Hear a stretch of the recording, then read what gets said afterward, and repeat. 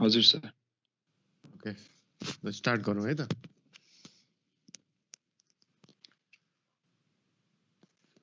Okay, so our topic is pelvic organ prolapse, and in the meantime, if you have any questions and if my audio is not audible, then please stop me. Okay, so pelvic organ prolapse. Okay, from the Department of Gynae and Obstetrics. Okay, so what is pelvic organ prolapse?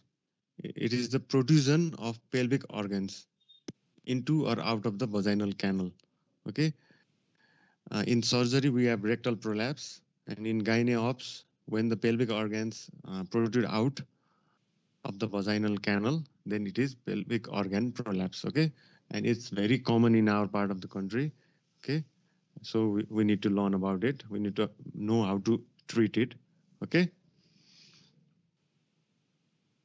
Okay, now let's study anatomy for some time, because anatomy is very important while to understand what pelvic organ prolapse is. Okay, so I hope you can see the cursor. Uh, this is the uterus, okay, and this is the vagina.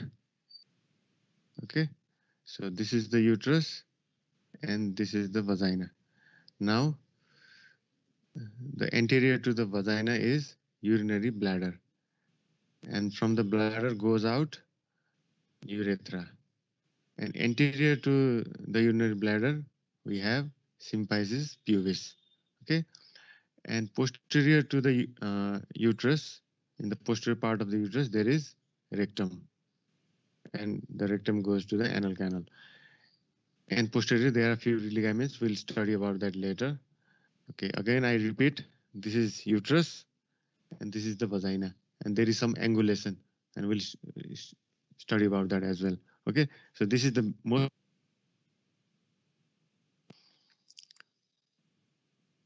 Now there are support of the uterus. Okay, whenever these supports, whenever there is support of the uterus, then only the uterus can stay in its position. Okay, so what are the supports? Okay, so the support of the uterus are, first there are mechanical support, then muscular supports, then fibromuscular support. So muscular supports means muscles, fibromuscular and mechanical means it's not related to muscles and ligaments, rather it's related to the position of the uterus and all. Okay, so firstly the mechanical support, the uterine axis. So why am I saying uterine axis? Let's go back to the previous picture. So you can see here the uterus is tilted anteriorly, and this is vaginal canal. Okay, and the uterus is tilted anteriorly. So this prevents the uterus from falling falling down. Okay, so if the this is called anteversion. Okay, this is called anteversion. This is very important term for you guys. This is anteversion. So whenever the uterus is anteverted, it's good. It's a normal position. Okay, so the first step in prolapse is this uterus, the anteverted uterus, goes backward, somewhat like this. Okay, and the uterus and vagina, there is no angle between them.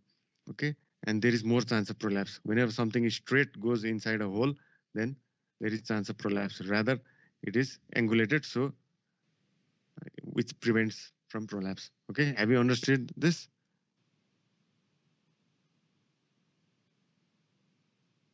Okay, and then Yep. next is angle of anteversion.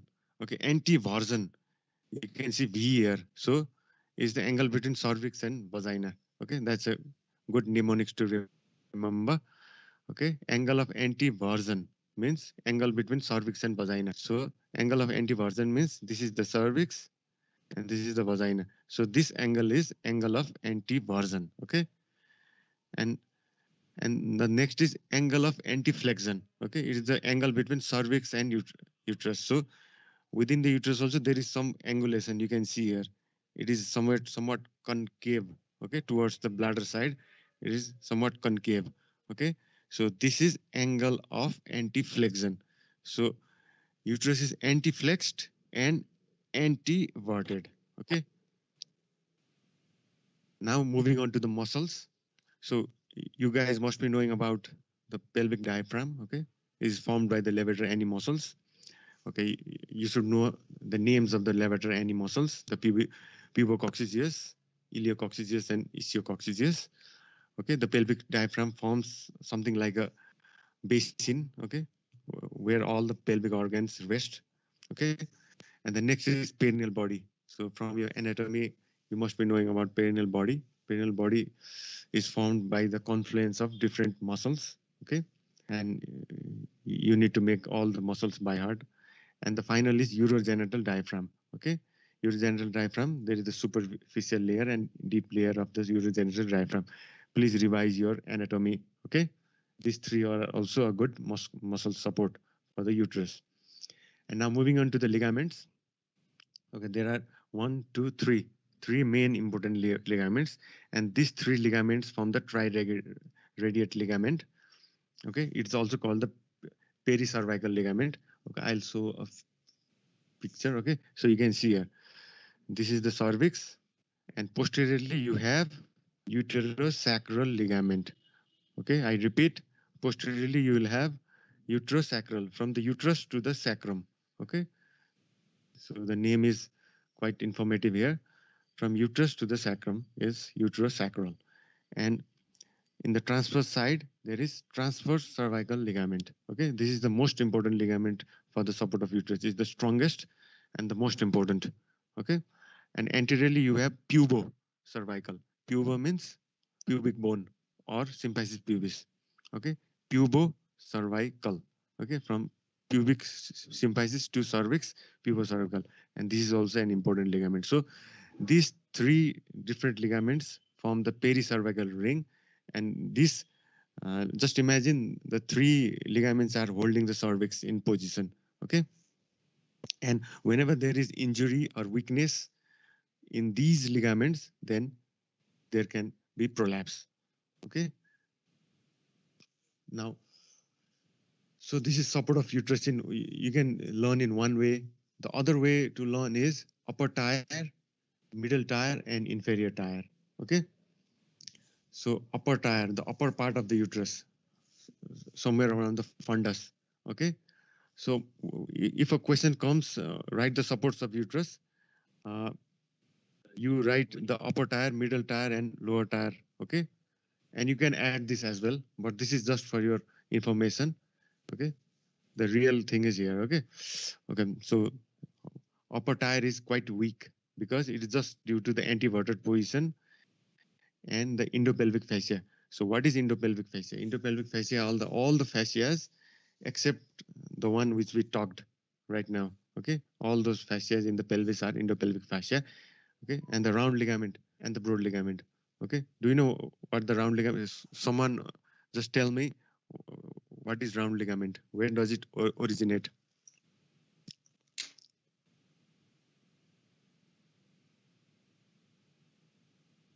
Anyone? Just guess.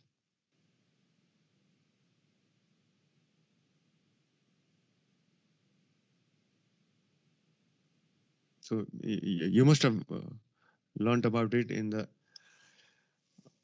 this anatomy. So round ligament, it starts in the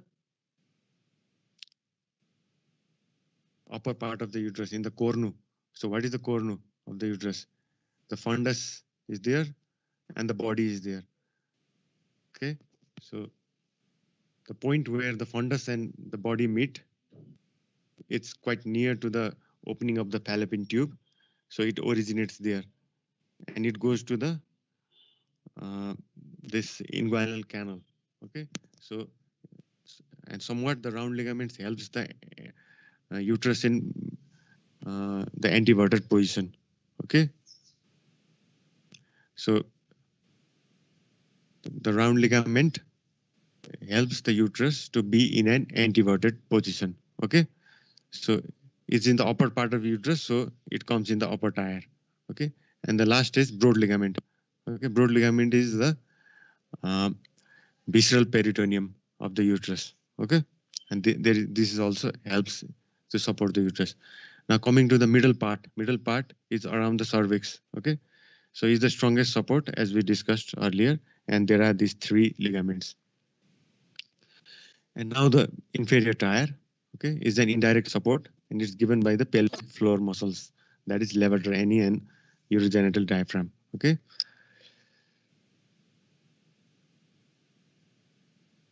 Okay, are you understanding till now? Any problem?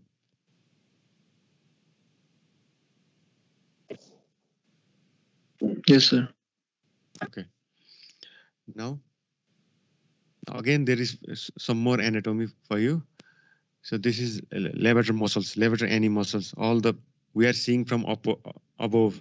Okay, this is the anal canal, this is the vagina, and this is the urethra.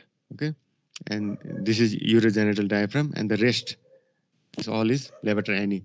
Okay, it's like a basin I told you earlier. Okay, the basin where you wash your face.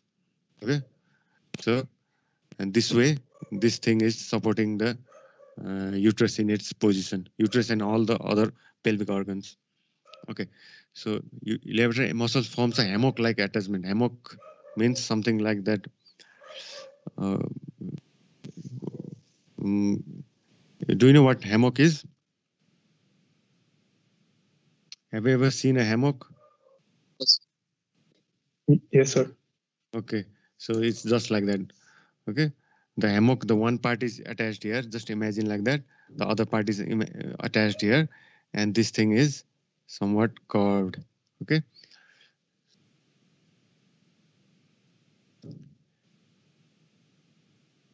Now we studied about the supports of uterus. Now let's see what are the supports of vagina. Okay, so vagina there are quite different supports. Okay, so in level 1 support, there is this cardinal ligament is transverse cervical ligament. Okay, this transverse cervical ligament has three names.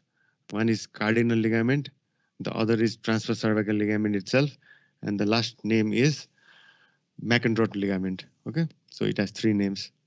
You can use any names. Okay, so this is level 1 support is given by the same support which gives support to the cervix. Okay, because cervix and the starting of vagina is near. Okay, now the cardinal or the uterus transverse cervical ligament, and the next is uterosacral ligament attachment to the posterior cervix and upper vagina. Okay, so this is the level 1 support of the vagina. Okay, and it allows the vagina to be supported by the levator plate and positions the cervix just superior to the level of ischial spine. So cervix, the normal position of the cervix is at the level of ischial spine. Okay, please remember that, it's quite important. The normal level of the cervix is at the level of ischial spine. Okay, so it helps the vagina to be supported. Okay, so you might be wondering what levator plate is. Levator plate is the part of the levator ani above which there is the vaginal canal. Okay, not the opening, the canal. Okay, it is the uh, point of the levator ani above which the vagina rests. We can say like that. Okay, a defect leads to apical prolapse, interracial. Okay, we'll see about that later. Now, level 2. Level 2 means paravaginal attachment of the uterus. Just remember that much. Paravaginal attachment of the uterus. I mean, sorry, vagina.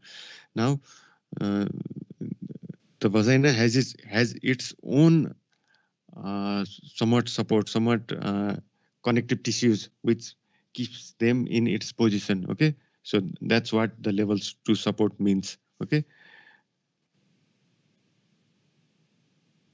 now the level 3 support is the perineal body.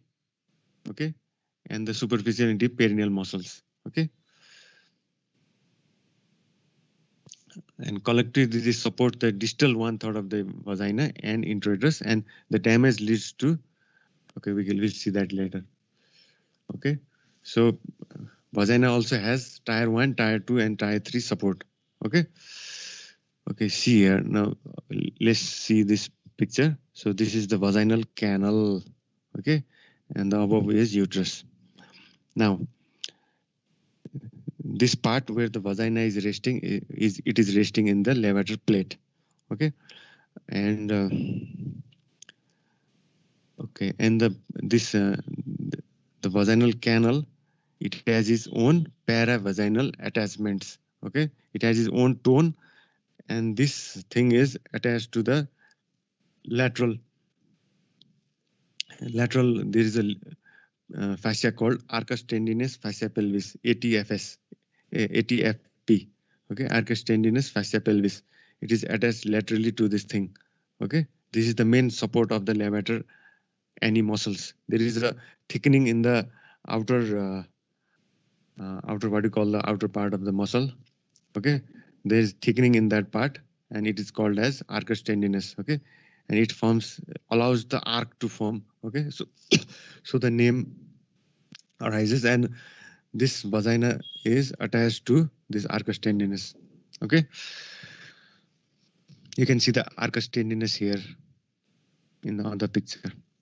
Okay, this is the levator plate. Now, now we are done with the anatomy. Now, what are the risk factors of prolapse? Okay, why does prolapse occur? Why does prolapse occur in some people and not in everyone? Okay, so firstly, I would like to do some anatomical factors. Okay, now the gravitational stress due to, this is from your book. Okay, gravitational stress due to human bipedal posture. Okay, the human is erect. Okay, in a we stand in 2 feet, not like uh, animals, okay, who stand in 4 feet, and I think the animal have lesser chance of prolapse because of that. Okay, there is more gravitational pull up to the pelvic muscles in bipedal posture. Okay, now anterior inclination of the pelvis. The pelvis is slightly anterior inclined. Okay, next is stress of parturition. Parturition means the act of giving birth. Okay, the stress of giving birth, there is damage to the muscles as well as nerves there, and which will lead to the decrease in tone of the muscles of the pelvis, mainly levator muscles. Okay, and the next is pelvic floor weakness. Okay, due to the different hiatus. Hiatus means opening. So there are 3 openings here, and whenever there are opening in the some covering, then the weakness is there. Okay, next is some genetic factors. Okay, something like Marfan syndrome. Okay, in the patients of Marfan syndrome, there is high chance of prolapse because the weakness of the muscles they have. Okay, now next is clinical factors. Okay, so this question can come. Okay, what are the different risk factors of prolapse? And the next is predisposing factors for clinical factors acquired. The same trauma to the during vaginal delivery, to the ligaments, to endopelvic fascia, to levator muscles, to perineal body, to nerves. Okay, to know good about this chapter, you should know anatomy well. Okay, so it's good to revise your anatomy today. And the next is inborn weakness congenital. Okay, these are the predisposing, means uh, they may be uh, from before. Okay, and the aggravating factors are post-menopausal atrophy. This is quite important. Okay, after menopause, what happens is there is decrease in estrogen content in the body of the woman, every woman. Okay, whenever they attain menopause, then the estrogen in their blood is decreased, and that will lead to decrease in collagen synthesis. Okay, and that will ultimately lead to weakness in all the muscles. Okay, so that will cause the atrophy of the muscles and as well as weakness, and which will lead to prolapse. Okay, and poor collagen tissue repair with age. So with age also the collagen tissue repair is decreased. That's why old people have wrinkles. Okay, so this will also cause weakness in the muscles, and which will ultimately lead to prolapse. And the next is increased intra-abdominal pressure due to chronic lung disease or constipation. So whenever you have excessive coughing or due to excessive constipation, there can be increased intra-abdominal pressure. Okay, and not only due to these factors, there is also factor like if there is any abdominal mass. Okay, whenever there is a big uterus, let's imagine due to a fibroid uterus.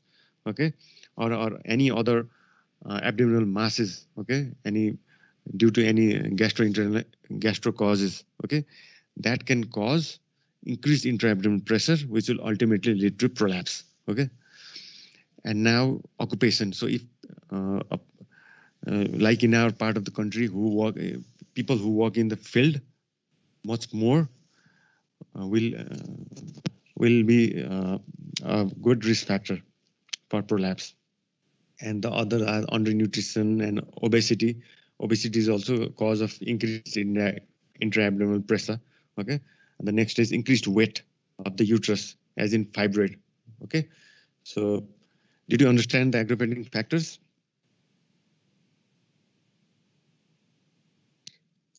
Yes, sir. Okay, good. Now, types of genital prolapse. Okay, so there is a vaginal and uterine, but let's discuss it differently. But usually they occur at the same time. Okay, you can't have just uterine prolapse and no vaginal prolapse. Okay, and you can't have just vaginal prolapse and there is no some degree of uterine prolapse will be there. Okay, but just for understanding, we'll uh, study it differently at the moment, and that's why we call it UV prolapse or uterovaginal prolapse. Okay, so the vagina, there is anterior wall and posterior wall. Okay, and in the anterior wall there is something called as cystocele. Okay, cysto means urinary bladder, cysto means urinary bladder. Okay, so the upper two-third of the vagina, if there is weakness in the upper two-third of vagina and there is prolapse, then that is called as cystocele. Okay, so and the lower one-third there is urethrocoele. Okay, again I'll repeat, these things occur simultaneously. Okay, you can't have just cystocele. Okay, that's very rare. Or you can't have just urethrocoele, which is also quite rare. Okay, so you will have cysto and urethrocoele in combination. Okay, usually. So again I repeat, upper two-third cystocele, lower one-third urethrocoele. Okay, now moving on to the posterior wall. Posterior wall, if you just go to the upper part of the uh, upper part of this vagina, then there is vault. Okay, vault is the highest point of the vagina. Okay, so highest point of the vagina, usually we say vault after we remove the uterus with cervix. Okay, after an operation, if someone has their uterus or end cervix removed, then there is no cervix, so there is just vagina, and the highest point of that vagina is called vault. Okay, so the prolapse of vault, so usually we have vault prolapse after an operation to the uterus and cervix. Okay, and the middle part of the posterior wall there is rectocele, with the rectum seal. Okay, and the next is just the lower part of the vagina in the posterior wall. Then we have relaxed perineum. Okay, it's called something called relaxed perineum. Okay, just the perineum is quite relaxed. Usually you have this after delivery of the baby, if the episiotomy or the first degree, second degree, third degree perineal tears are not sutured well. Have you ever heard about episiotomy? Somebody answer. Yes, sir. Okay, good. So that episiotomy wound, if you don't repair, let's say someone delivered at home and they had a second degree tear involving the muscles as well, and they didn't repair it. Okay, and they come to see you after let's say 6 months. Then in that patient you can see something called relaxed perineum. Okay, now so in the posterior part, posterior upper part of the uterus, then you will have something called enterocele. Okay, enterocele we'll discuss in detail later. So we have to remember this thing also. Okay, so again, just to revise, anterior compartment you have cystocele, urethrocoele, cystourethrocoele. Posterior you have recto, intero, and relaxed perineum. Okay. Okay, now degrees of uterine prolapse. This is the most important part of today's lecture. So, uh, in the OPD, what we do whenever we see a patient, we categorize the prolapse, how bad the prolapse is. Okay, whether it is just a first degree or it's a fourth degree. Okay, and that way we plan our management. Okay, so the first degree is, so revise it. External os of the cervix should be at the level of ischial spine. We had discussed that earlier. So if it is just below the ischial spine, the uterus descends down its normal anatomical position. Okay, then it's first degree. So it had to be at the level of ischial spine, the external os of the cervix, but it is slightly below. So that's first degree for you.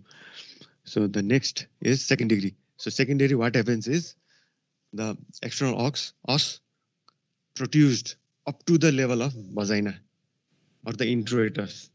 Okay, vaginal introitus. Okay, so in second degree prolapse, if you examine the patient, then you won't see the prolapse hanging outside. Okay, it will be inside. But if you ask her to cough, then you might see it come out. Okay, so second degree is done. Now the third degree. The third degree is the external os protrudes out of the vaginal introitus. Just focus on the words. That's up to the external os. I mean, the introitus is second degree. If it comes out, like if you examine the patient and you can see the cervix outside, it's third degree. Okay, cervix or and the vagina. I mean the uterus. And the fourth degree is whole of the uterus is out. Okay, with the fundus is out. Okay, of the introitus, then it's fourth degree, and it's also called as procedentia. Okay, and this is quantitative grading. Okay, this we can do in OPD quickly and easy way, and this is quantitative. You need to measure with your scale or something like that. Okay, so here it's not important for you, but just to understand, this is stage 1. It is something same as that. Okay, in stage 2, it is -1 centimeter to +1 centimeter of the introitus. It is -1 centimeter to +1 centimeter of the introitus. In stage 3, it is outside. It is more than 1 centimeter outside. And stage 4 is the fundus is also outside. Okay. Now clinical features. So what will be the chief complaint of the patients who have prolapse? So there is feeling of something coming down per vaginum. There is some mass in the vaginum. There is backache, a pain, a dyspareunia. Okay. And urinary symptoms. You can have urinary symptoms. Usually if there is cystocele. See, this is a very good picture of a cystocele. So what happens is, this is the anterior wall of the vagina. This is the posterior wall. So what happened to the anterior wall? It has prolapsed outside. And along with the vagina, the urinary bladder has followed it. Okay. So obviously the urine in this part won't be able to come out of this urethra. So there will be urinary retention, frequency, more chances of urinary infection due to stasis of the urine. Okay. All those things. Now, this is the rectocele. This is the rectum. This is the posterior wall of the vagina. And what has happened is the rectum has followed the vagina out. So what happened here? What happens here is there might be some constipation. Sometimes even the patient has to push this thing inside with her finger to defecate. Okay. And this is cystocele. This is interocele. So there's a big difference between rectocele and interocele. Okay.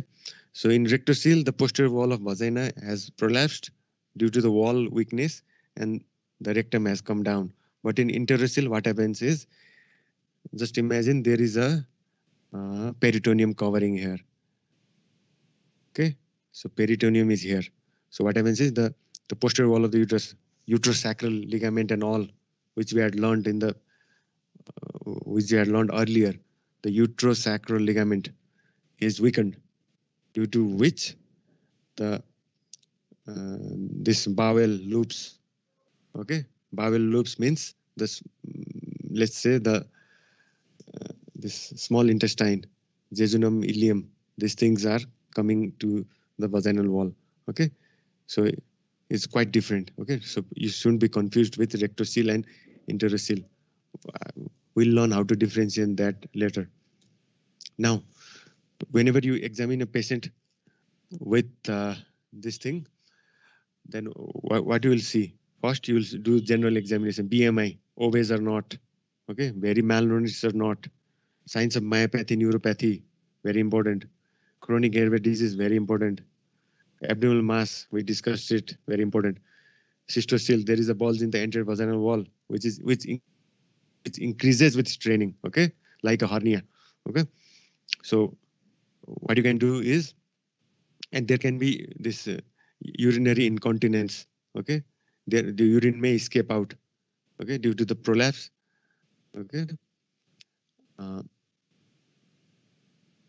Next is relaxed perineum. There can be gaping of the relaxed perineum, gaping of the introitus. There may be gaping of the introitus, okay, with old scar in the perineal due to incompletely healed perineal tears, okay. And the rectocele and interocele.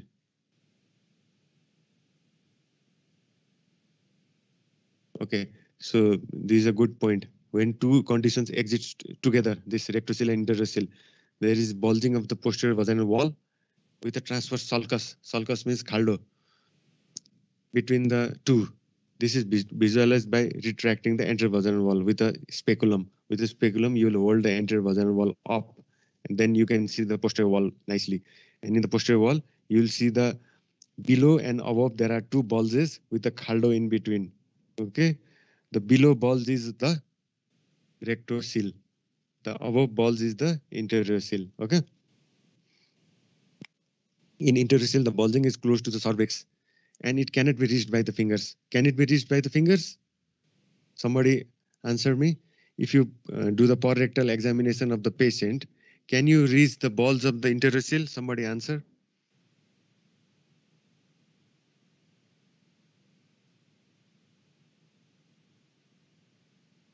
When you do rectal examination, can you reach the bulge of the interocele? के हो सुत्यो क्या सबैजना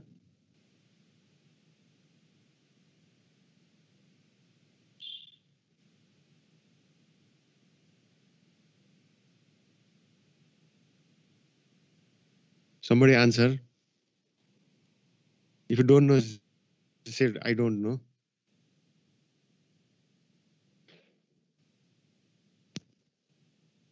No idea, sir.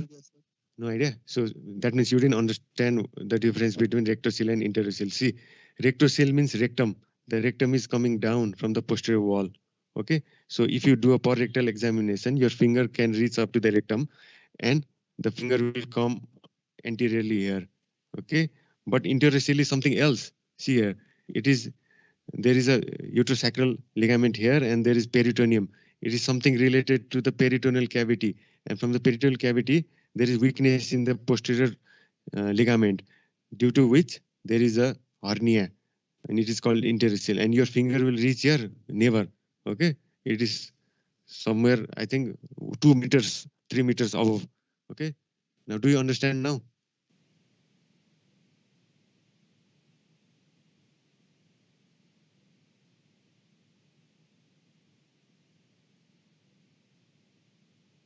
बुझ्यो अहिले बुझ्यो अघि कसले बोलेको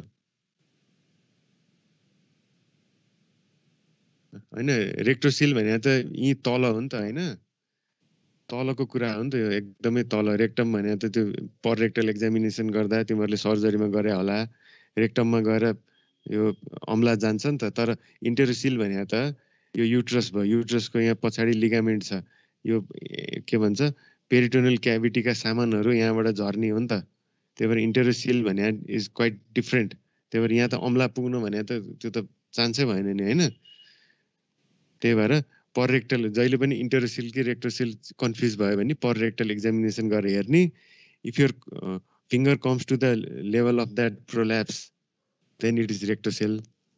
If it doesn't come, if it is not related to your finger level then it's interocele है कहिलेकाहीँ कन्फ्युज हुन्छ हामीले डिफ्रेन्सिएट गर्नुपर्ने हुनसक्छ है त नाउ ओके सिस्टोसिल भयो रेक्टोसिल ओके यहाँ फेरि डिफ्रेन्स है त म एक्जाममा तिमीहरूलाई क्वेसन राख्न सक्छु यो interocele and rectocele. So it is situation. It's high up around the posterior fornix. है high up एउटा इम्पोर्टेन्ट कुरा अर्को लो डाउन है अर्को इन्स्पेक्सन अब इन्टरसिलमा इन्टेस्टाइन भएको भएर पेरिस्टाल्सिस छ अब रेक्टममा त पेरिस्टाल्सिस हुँदैन त्यही भएर नो यसमा यस है त अर्को posterior vaginal वलमा if you keep the SIM speculum then slowly withdraw sim speculum interocele will emerge from high up again yo high अपकै कुरा छ यसलाई फेरि भनेको छ हैन visible after full withdrawal of the speculum है त माथिबाट तल आउँदै आउँदै स्पेकुलम आयो भने फर्स्टमा इन्टेरोसिल देखिन्छ अब एकदम तल आएर देखियो भने रेक्टोसिल हो है त एन्ड द नेक्स्ट इज पर rectal examination so the loops of intestine can be felt in between the एक्जामिनिङ fingers but fingers can't B opposed and two fingers can be opposed. So if you do an parrectal examination, you might feel the interocele of above, but you cannot oppose your fingers. Okay, you cannot bring your fingers anteriorly, and also you cannot oppose your fingers of your other hand. Okay, but in rectocele, the two fingers can be opposed. So now, first degree uterine descent. Okay, so what are the differential diagnoses? Okay, there are 4 differential diagnoses. Okay, the first is Gardner cyst. Okay, it is a retention cyst of the remnant of Wolffian duct. What is Wolffian duct? Do you know your embryology? Wolffian duct forms what? You need to know these things. Okay, so rugosities of the overlying vaginal mucosa are lost. Vaginal mucosa over it becomes tense and shiny, non-reducible, and no impulsion coughing. All are different from prolapse. Okay, so I'll show you the picture. So this is Gardner cyst, which is a type of retention cyst. So it looks like prolapse. Oh, there is a cystocele if you see from far, but if you see close by, this is a cyst in the vaginal wall. Okay, so due to the cyst, the rugae, there is a rugae in the vagina that will be lost. It is shiny, and there is no impulsion coughing like a hernia. Okay, whereas in cystocele, there is impulsion coughing. Okay, the size of the cystocele increases due to cough. Okay, now the next is fibroid polyp. In fibroid polyp, the mass is saggy. The fibroid, what is fibroid polyp first? Fibroid polyp is fibroid originating inside the uterine cavity. Okay, but due to formation of polyp, this thing comes down out.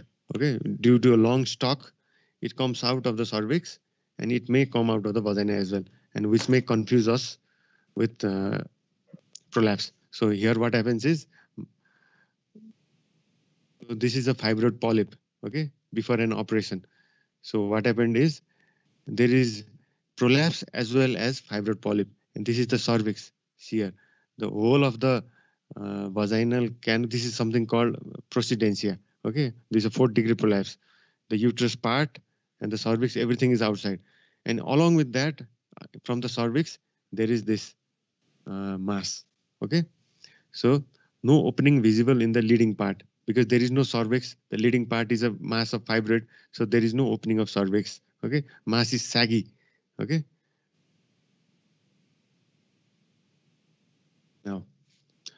Now the next is congenital elongation of cervix. So someone might have a long cervix, okay, so, and that might confuse us with prolapse. So what happens is we have to see the fornices. So what are the fornices? There is anterior fornix, posterior fornix, and lateral fornices. So fornix is the part between the cervix and the vagina. Fornix is the part between cervix and vagina. Okay, so anterior, and the cervix is in the middle of the apex of the vagina. So in all direction there are some parts, okay, that are called as fornices. Okay, so the fornices will be deep. Okay, so let me show you a picture. Okay, so in this, if this is a prolapse, obviously, but if this was a case of elongated cervix, then this would not be there. Rather, this cervix would come down. Okay, and this part, this fornix, anterior fornix, posterior fornix, would be in its own position. Okay, it wouldn't have come down. Okay, okay. So if this was a case of cervical elongation, the cervix would be long coming outside. Okay, but the fornixes would be in their own position. But in case of prolapse, the fornix will come down with the whole uterus. Okay, the whole of the uterus comes down with fornix. So fornix will be somewhere here. Okay, sometime even the fornix might be coming outside. Okay, so fornix will not be in its own position in case of prolapse, whereas in case of cervical elongation only, the fornix will be in its own anatomical position. Now there's something called chronic inversion. So chronic inversion means the uterus is inside out. Okay, it usually happens after vaginal delivery if you don't do the active management of third stage. Okay, and if you pull the placenta very hard, then the uterus might be inside out. The inside of the uterus might become out. Okay, so what happens is the broad there is no opening visible on the leading part, and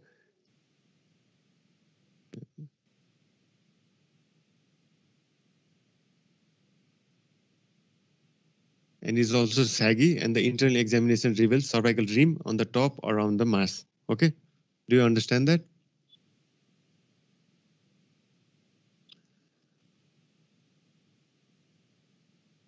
Okay, so chronic inversion is also a differential diagnosis. So it's important here. If you do the rectal examination, then there is absence of uterine body, and a cup-like depression might be felt. Okay, uterine body is absent because it has come out. Okay, it has inverted. Okay, they're inside out. The inside part of the uterus is coming out. Okay, so so these four differential diagnoses you have to keep in mind. Now the complications. Okay, so complications can be surface keratinization. So what happens is this is the prolapse part. Okay, this is there is cervix here. Okay, this is the vaginal opening, and this is the ulcer, decubitus ulcer. Okay, so what are the complications? There can be surface keratinization. Okay, due to this is sorry, this is the cervix. Okay, there is some opening here, and there are decubitus ulcers. There can be ulcer can develop. There can be some urinary symptoms. Incarceration means the blood supply might be stopped, and there might be some kind of incarceration and cancer. It's quite rare, but it can happen. Okay, so now कति बजीसम्म हो तिम्रो class? 30 सम्म मात्र अब next 30 class ए ल त्यसो भए अहिले एन्ड गरौँ न त यो है। सर ल एकपल्ट तिम्रो एनाटोमी र बुक एकपल्ट पढेर नेक्स्ट क्लासमा